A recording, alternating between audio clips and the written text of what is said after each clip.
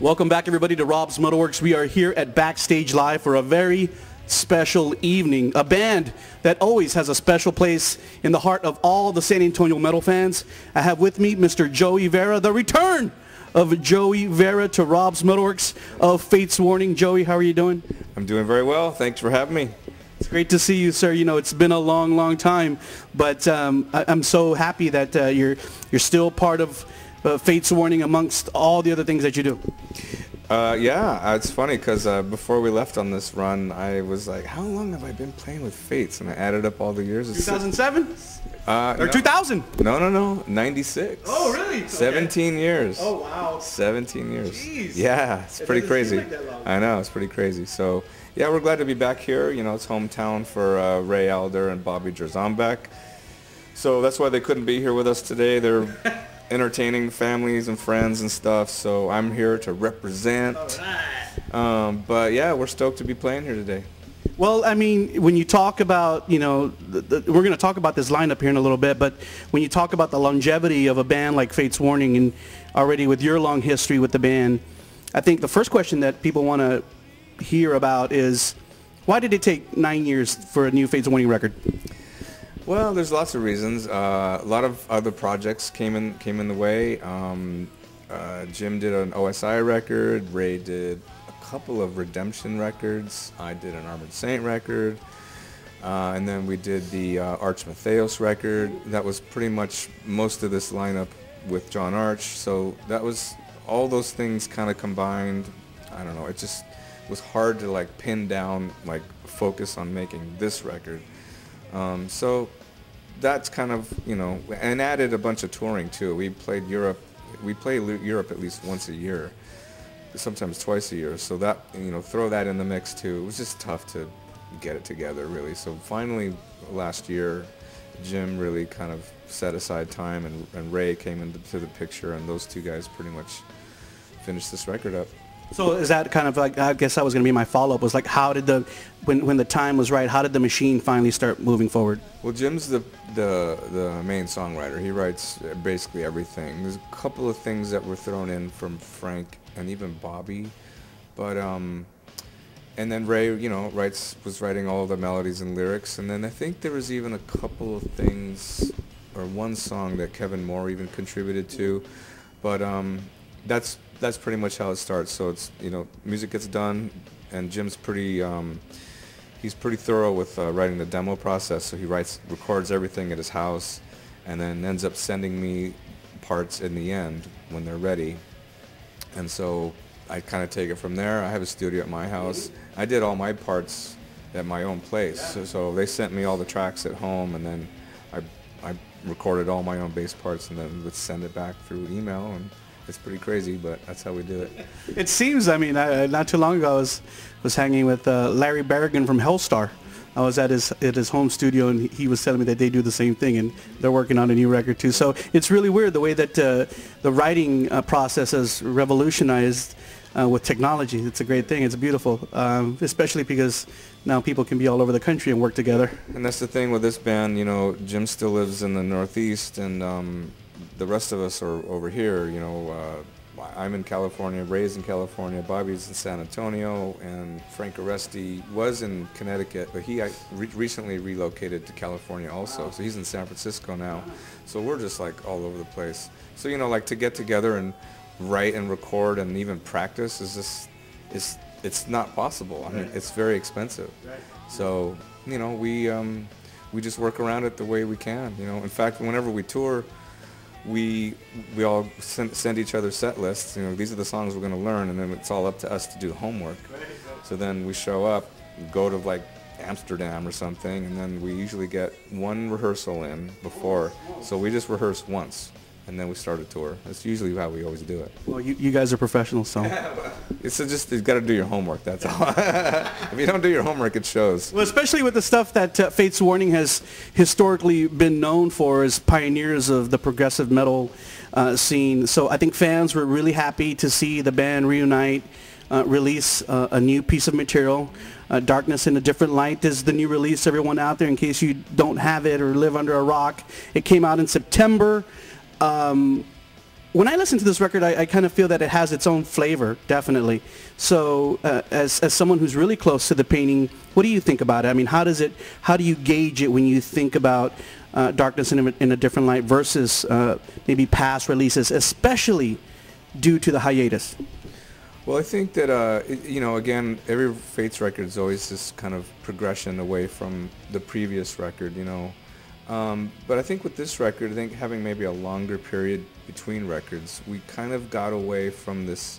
We like X and Disconnected had a little bit of a kind of a Tool thing sort of influence in there, and I think with this record we kind of got away from that and went a little bit more, I don't know, I mean, for lack of a better word, progressive. I mean, some of the songs have tons of odd times signatures, and a lot of parts are kind of difficult to play.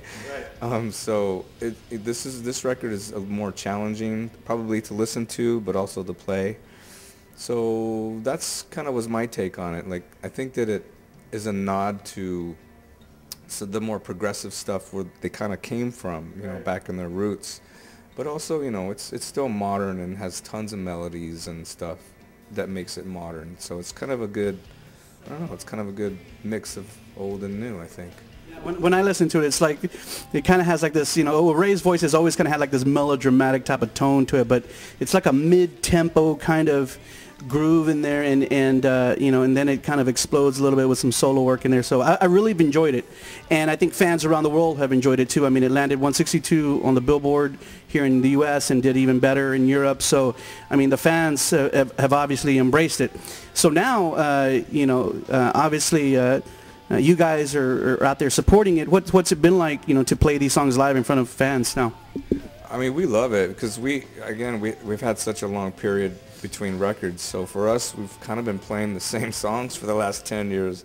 So, you know, we've had trouble like mixing up our set to keep it interesting for ourselves. I mean, the fans, most fans, they always want to hear the familiar songs, the songs that are popular to them, and you know, the kind of the staples, and we have to play those songs. But we try to mix up the set with things that keeps it interesting for us. But, you know, we only had so much to choose from. So, you know, for us, it's great. We get to play 3 new songs. We got 3 new songs in the set now. And, you know, next time we come out, we're going to probably throw in another one. So it's awesome for us. I mean, Fate's songs aren't really short.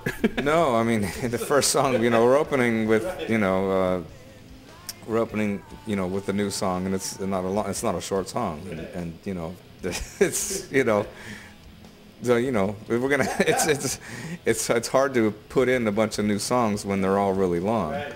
But you know, not all of them are long. We have a couple, like 5 or 6 minutes in there. So. And then of course you have to appease all those old fans who are screaming for, you know, Spectre Within, Awaken the Guardian, all the old stuff that they want to hear. Yeah, we get that a lot, you know, but we have a hard time pulling stuff that's way old out.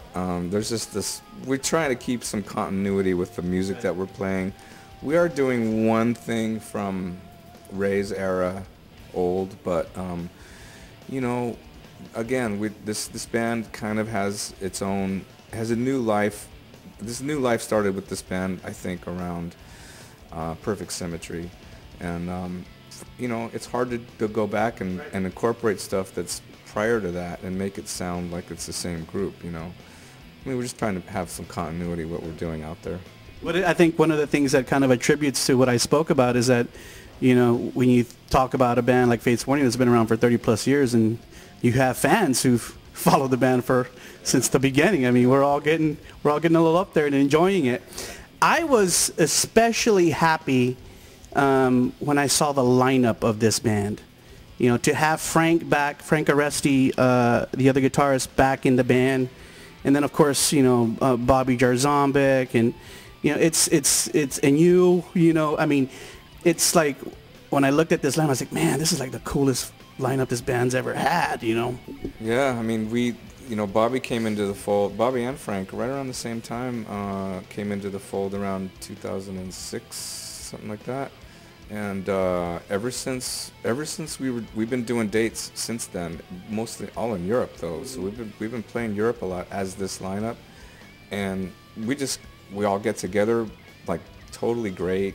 Everyone, you know, loves each other. We have total respect for each other. Everyone's great musicians, and it's just a great vibe, this lineup right now. So we were just dying, like, we got to make a record with this lineup. Like, this is, you know, it's long enough already. Let's just get this done. So here we are, and it's awesome to have this out. And we're kind of, you know, we're missing Frank right now. He has obligations with his employment. He got a great job and relocated him out of state and everything. So he wasn't able to join us. We have a guy filling in for us. He's doing actually a great job, Mike Abdo from Massachusetts, and he's doing a great job filling in for Frank. But, you know, we're just carrying on as if, you know, we're the unit and, you know, playing the new tunes, and we're just glad to be out here. We're glad people hung around for as long as they did waiting for us, so we thank you guys for being patient.